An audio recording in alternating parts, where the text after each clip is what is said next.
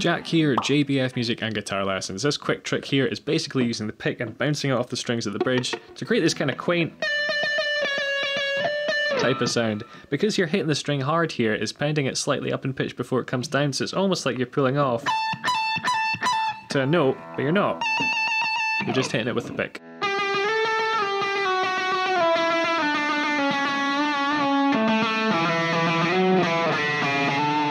It almost sounds like you've got a whammy bar doing some sort of weird Steve Vai thing.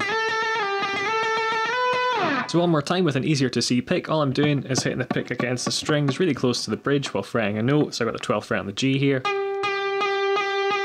And if you do a nice little rhythm,